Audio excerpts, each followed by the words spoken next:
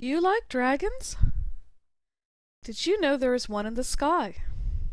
His name is Draco. His tail wraps around the Little Dipper. He is not a particularly bright dragon, but he is very large. What is the story behind Draco? Do you know?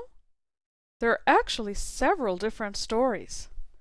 The one that I like the best is the one that says Draco was the dragon that guarded the golden apples that grew in Juno's garden. Juno was the Roman queen of the gods. She got these apples as a wedding present, and they were very special to her. She had some helpers called the Hesperides, and she asked them to watch the garden.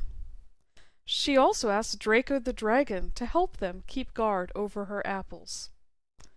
Hercules, whose constellation is also in the sky near Draco, was told to steal some of these apples as one of his 12 labors. We will find out more about the 12 labors of Hercules when we discuss his constellation. However, we do know that stealing the golden apples of Juno was one of Hercules' hardest labors. First he had to find the garden, which was very tricky. Then he had to kill the fierce dragon. After he did that, Juno was very sad that Draco was dead.